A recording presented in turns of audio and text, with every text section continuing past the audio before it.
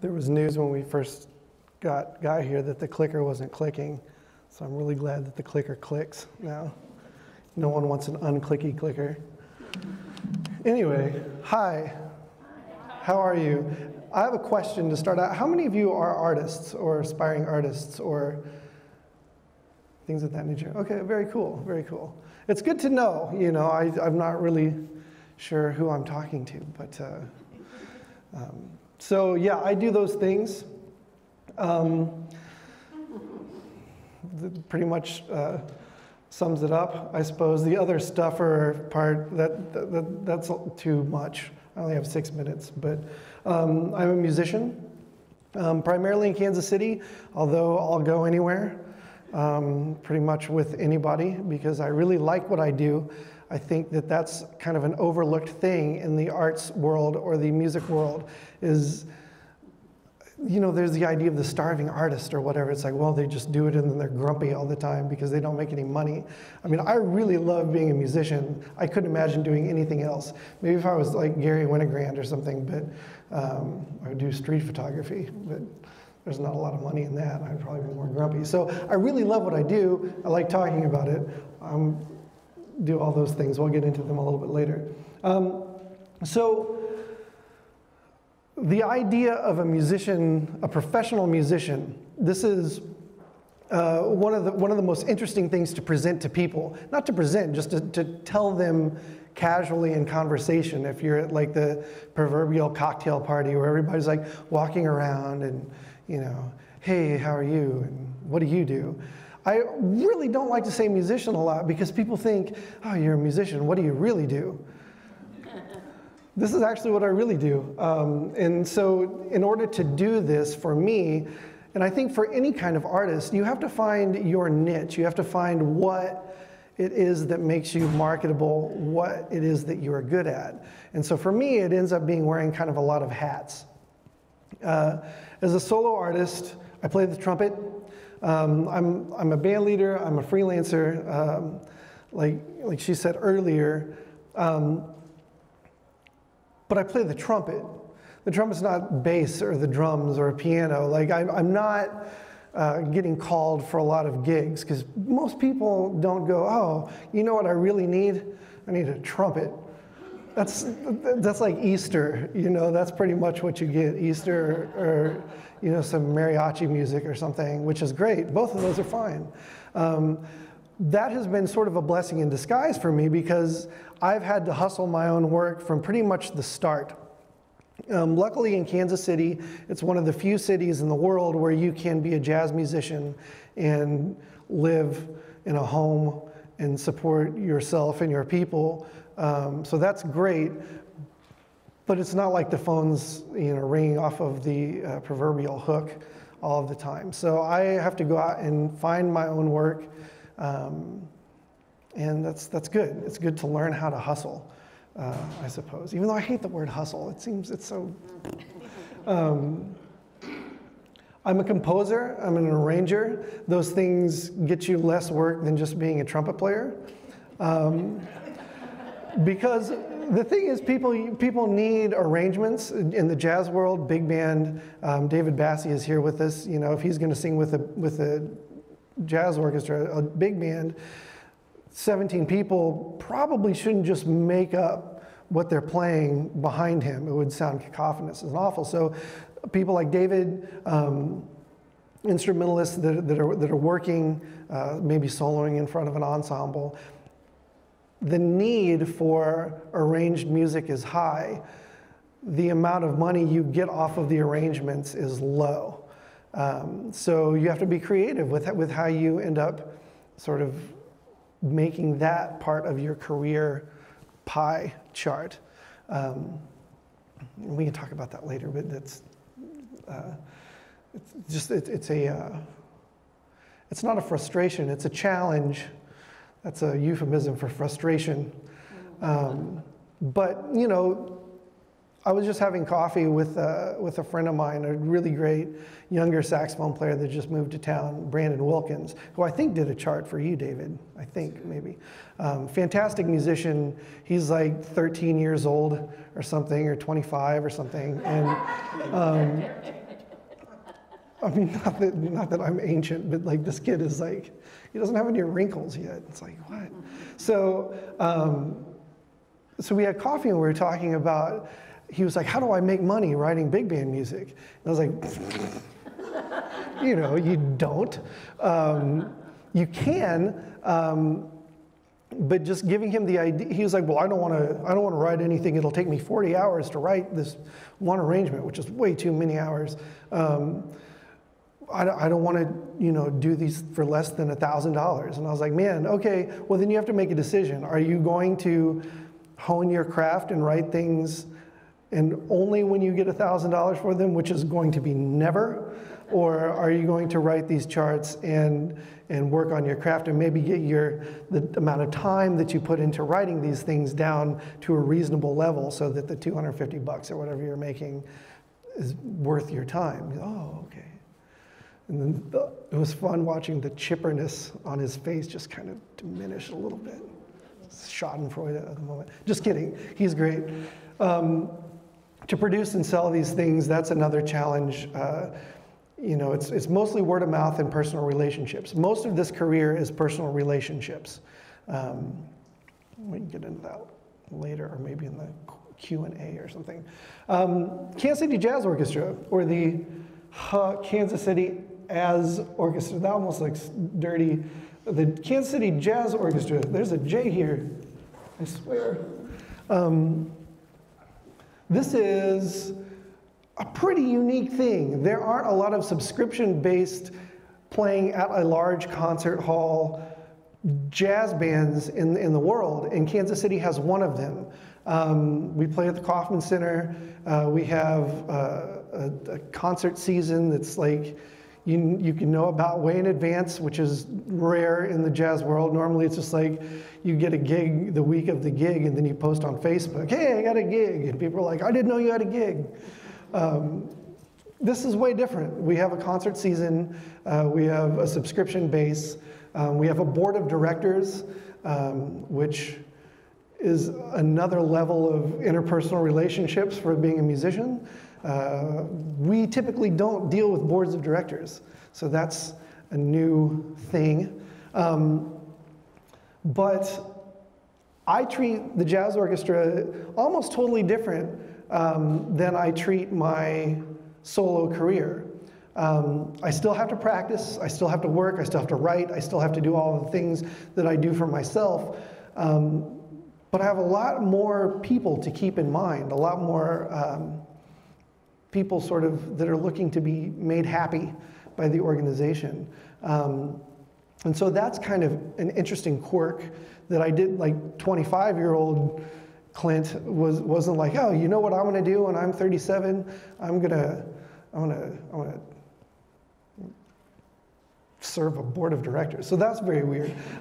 We have to keep it fresh. We have to keep coming up with new concert ideas and themes that are interesting and fresh. So that's kind of a fun challenge as well. The last thing that I do in this room of like a master photographer, I'm gonna be really sheepish now, but I have fallen into kind of a second career as a photographer. This totally happened randomly because I just have always loved photography and I've loved the idea of capturing a moment, you know, mostly for myself. And I would go around and I would take pictures at all my friends' gigs when I wasn't playing, and it turned into a thing. So one of the first things that I posted on Facebook that I thought was like neat enough to post was a picture on the right of the drummer Ryan Lee. Shortly after that, this magazine in Kansas City, Jazz Ambassador magazine, Jam, they asked if I would do the photography for a cover story on the great Kansas City musician Bobby Watson. That ended up being the cover on the left, ended up being the cover photo for the magazine. And I didn't make any money off of that, but it was really cool. And it turned into kind of this money-making career where, yeah, I've been paid for promotional reasons, for CD covers, for different things, all because I just did it for fun, which is sort of how the music career came about. But having the mindfulness of turning that into not just a hobby, to turn it into a profitable part of my career has been really sort of a new thing for me, and it's been a lot of fun. How? I take pictures. Why? Because I like pictures, because people need them. The morality of it is an interesting thing, because a professional photographer, which I suppose I am, but someone who only makes their living being a photographer, it's something that's very interesting to deal with, because I have another source of career. My main career is being a musician. So I have tried to befriend a lot of professional photographers, sort of to apologize to them that I'm also doing this as well. Goals, it's always to further your reach. It's always to get more people to engage with you, engage with your art. But to do it with integrity and to do it well-meaning. I want to share my lens of perspective on the world through my music. And I do it with a lot of excitement and happiness and joy, and I want that to come across. When people come to see me play, or see me direct a band or whatever, I want them to feel like they made a great choice for that evening, that they feel better about themselves having come to listen to this music. And that's sort of the angle I take at furthering my reach, just to do it with integrity. I'd love to get a Grammy nom for the KCJO. We're getting close to that sort of thing. I'd like to win a major grant, all the things that people like to do. I want to get better, yada, yada.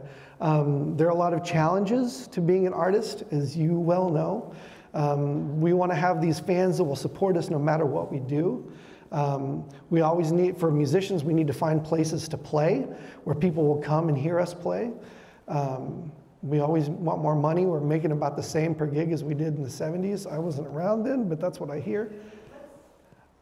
I'm almost done. And this is the last content slide, and we'll go ahead and hit questioning. So, first of all, thank you, Clint. Sure. That was wonderful material to cover and talk about all the angles. One of the things, too, when we're talking about grants, he is going to visit our sister city in Germany, and that's through a grant through our sister city program, which John McGraw, board member of GUILDIt, and Jazz Alive founder, he helps coordinate. One of the many things he has his hands in, besides being a financial whiz. So, what other questions do we have for Clint? Music compared to your photography strengths? Oh, like all of it. I mean, I'm a musician. Yeah. Like I only make, you know, $5,000 a year doing photography. So yeah, I mean, yeah, almost all music. And that's pretty much photography's word of mouth. Yeah, I don't advertise out of the aforementioned like morals of the thing. You know, if people need something, they know that they can come to me. And it's a very specific thing, because I think I can provide gig photography that other people can't, just because I'm on the inside. I know what to look for. I know what musicians want themselves to look like, you know, in print. I hope so, anyway. Are you managing your own social media now? And it sounds like you hustle and you know. Yeah, I mean, I do, because I have to. Typically, my social media is more like personal, I suppose. But in the last year or so, I have a full-time salary position with the Jazz Orchestra, and that's new. That's just recent this season. So I've had to really delve into more of a professional social media for the Jazz Orchestra, and that's been an adventure to try and, you know, decipher the algorithms and to figure out how to reach the people that we're trying to reach. So, but it hasn't really carried over to my personal career. You're wearing a lot of hats. Yeah, and I kind of like Facebook. To me, I mean, maybe because I got in early, but Facebook for me is like, I want to, you know, say dumb things and talk about the Royals and take stupid pictures of my coffee or something, you know. So you don't have a Facebook page that's exclusive to your music or your No. I have I have a website. I have for both of those, individually for photography and for myself. But Facebook for me is like, yeah, it's for me, I suppose. I still blast gigs, and I still post photographs that have gotten me work, for sure. And I use it professionally, but I don't treat it only professionally, because I think one of the things that people want is to be engaged on a personal level. I think we don't do this because we want to reach a bunch of faceless humans. We do this because we want to connect with people. And my music is my music, and I stand behind it, and I'm very proud of it. But I think that people are coming to see you as much for your person as they are for you, that you can traverse a C sharp 7 flat 9 chord. Something that's good with Facebook is, especially here in Kansas City, is I know the groups. There's like 3 music groups in general, and there's one Pacific Jazz, one Pacific Folk. And then there's photography groups. So you have a photography piece you posted on the photography group, and if you have a gig posted on the music groups, and then especially if you're traveling, taking out an ad, $10 ad in that region. Yeah. If you're traveling, it's really good. So you can promote yourself on groups for free, or take out small ads. Does the Jazz Orchestra put out albums regularly or seasonally? When I started in 2013, they had done 2 in the 10 years of their existence. We recorded one in 2015, I guess. And I'm really pushing us to do more of that. Like Kelly mentioned, the idea of making physical records comes with its own sort of, thing. But because we haven't really sold that many of the new record, but it's important for us because new recordings help us apply for better grants. There's like a temporal thing for a lot of grant writing, and but I think also we need to be able to capture the feel of the the many generations of our group, and so the goal is to record every 2 years.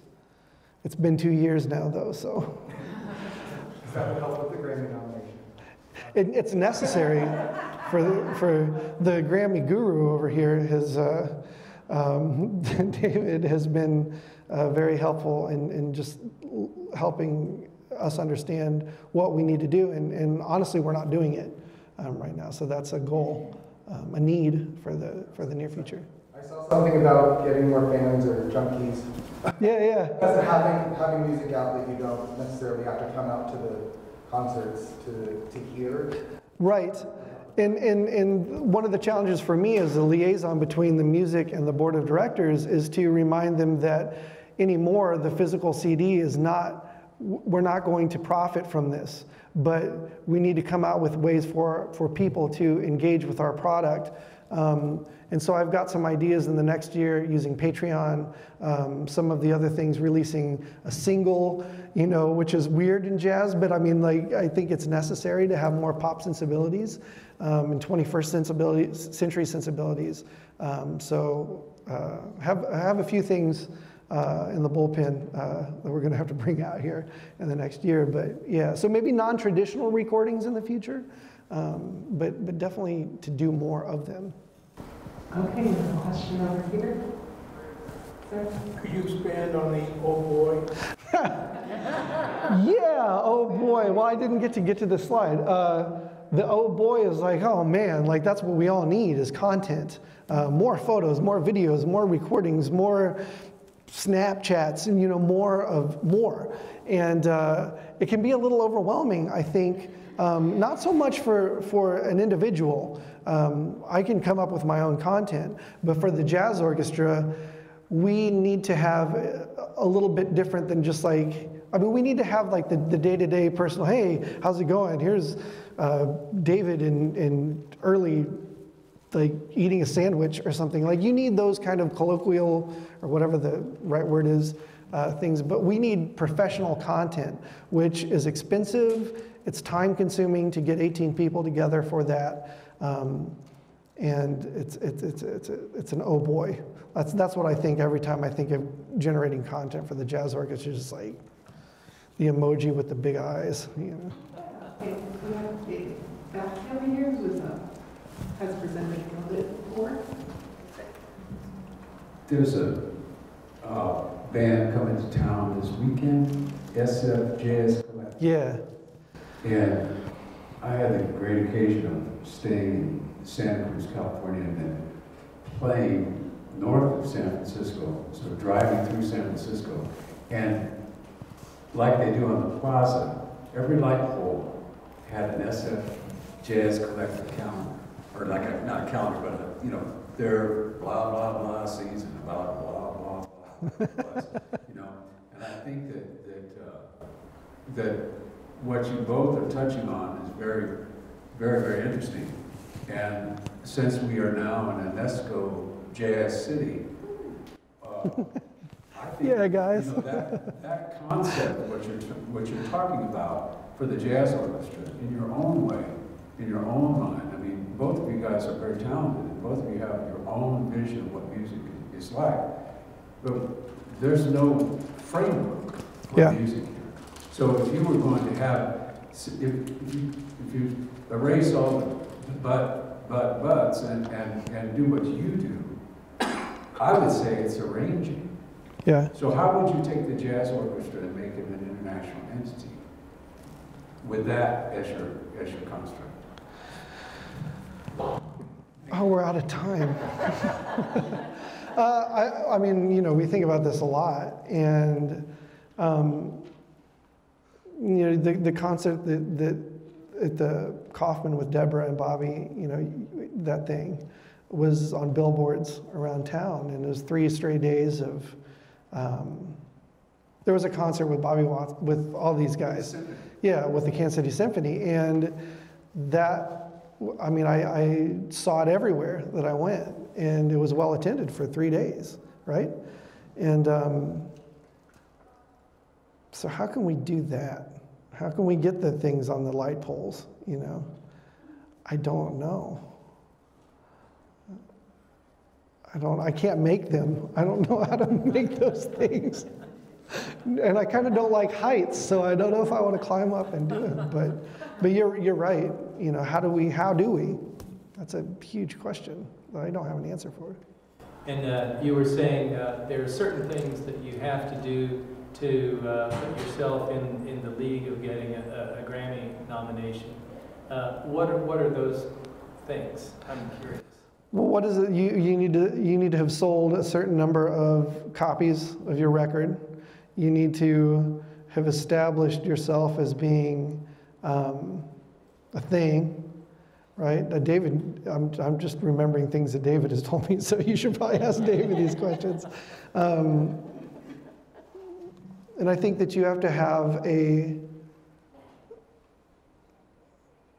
some sort of, not an angle, but a friend of mine, Ben Markley, who I recorded a record with, I've known since college. He had a great album. I think they got a Grammy nomination. It was The Music of Cedar Walton featuring trumpet player Terrell Stafford. So they had a big name guest artist and a very specific concept for the record. That was their hook. Yeah. We had one that I thought would be a hook, but it was 30 minutes long, and it was not a hook. People don't want a 30-minute long thing. So, yeah, just trying to pull all of those things together, I think, is really. Is there any touring in your future with the orchestra? It's like mobilizing a tank battalion to get this group out on the road, but. Which I've never done that, so maybe that's easy. This is hard, and yeah, we're trying to branch out. We've done a couple little runouts to different little towns, but then again, you've got 18. I mean, the guys in the band are like middle-aged, older sort of people. With some of them have day jobs and families and so forth. So getting 18 people out on the road for a month can be a little daunting. But it's something that, you know, there's a lot of things in talks. The organization is in a kind of a transitory period as far as our worldview. So when I say that there's a lot that's going to happen, that's just the truth. But we're in the middle of the process of putting all that stuff together. So hopefully it all comes off. I'm positive that it will. I might not, but. For see, too, the film industry is strong here and getting stronger. Sure. Because they have some dedicated staff with the city. And they have a directory which they welcome composers to sign up on. As well as, and I don't know if anybody knows the connection with the advertising agencies who do radio, or, because I'm sure they compose these now and then. Again, and that is really great for me. You know, so even to get one gig might be worth a while. It's very specific, but it's also very time consuming. Personally, my time is like, I don't have any more. So if I had the opportunity to write for a movie, I wouldn't be able to do it. Which is part of the thing of being an artist. You know, if you are working for yourself, for your career, there's the idea of the lazy artist. I think that's such a misnomer, because people that succeed in art don't have any time to be lazy, you know. And yeah, but for people coming up as composers, if that's something that they want to do, Kansas City is actually kind of low-key really great for that, because you can make those connections. And, you know, they just had the film festival. Yeah. Any questions? Things like Arts KC, though, I mean, like, that's really important. I know that that's paid off for the Jazz Orchestra a lot. And we even underutilize that sort of thing. And I know I do, because I don't even use it. But there are a lot of great organizations that help you promote whatever it is that you're trying to promote. And Kansas City wants you to succeed, which is rare for a city. Can you talk a little bit about what Jazz Alive is doing as far as the communication between musicians and venues, and has that helped pay and raising bands?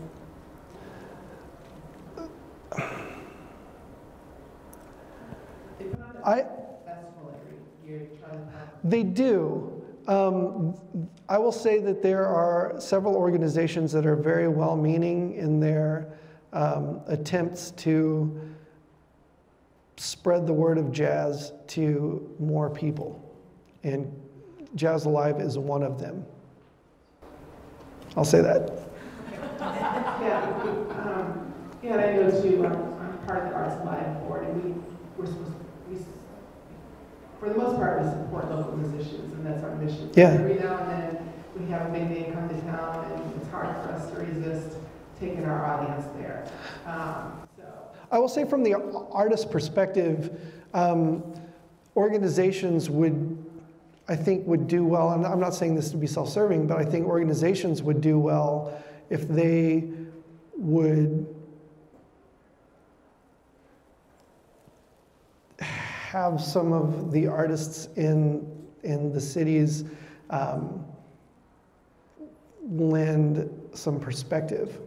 And I think that, and then on the other side of that, musicians would do well, artists would do well to reach out to the organizations, so that there could be more of a, because I think you have a lot of, here's the organization, here are the artists, and then it's like, you know, magnets pushing each other away. GUILDIt that a challenge to keep artists on our board, and I think eventually we'll end up with a structure where we just have artists advise the board. Yeah. Because it is, the boardroom and the stage are two different animals. Sure. So, okay, so are there any, we're running out of time here, are there any last meetings or anything else we could do to help you as a community? Well, we all have so much to do. You know, we have so many things we can pick from. And I mean, like, I never really even watched hockey until like I saw it on HD TV, and I was like, wow, I want to stay home and watch hockey now because it looks good, right? Like we have so many, that's weird, but we have so many things that we can do with our time, with our recreational time. And I think as people doing something that we wouldn't normally do, that isn't in our rotation, is kind of exciting, but it's also, it's difficult for us sometimes. It's like, oh, it's Tuesday night, I'm gonna, whatever, make a ham sandwich, or you know, whatever. The jazz scene is a thing in Kansas City where you can go out and you can listen to legitimately world-class music any night of the week. And we as a city don't do a great job of kind of proselytizing that at all. So one thing I just like to suggest to folks is, you know, throw that in your rotation. Go I mean, most people know about the Green Lady at this point, but there might be some other places. If you like, there's like a lot of gateways into other things. So say you like to go to the Green Lady, feel really cool about yourself in a dark room. I know I do. Well, maybe another night of the week, say, okay, I've been to the Green Lady. Maybe I'll go to the Majestic and hear Peter Schlam play. Or maybe I'll go to Westport Coffee House. We played there last night, and Bobby Watson just showed up and sat in, and like you could have seen Bobby Watson, you know, for nothing. So finding new ways to kind of pump your routine in different directions, I think is a really great thing for all of us to do. Yeah. Well, great. Thank you very much. Sure.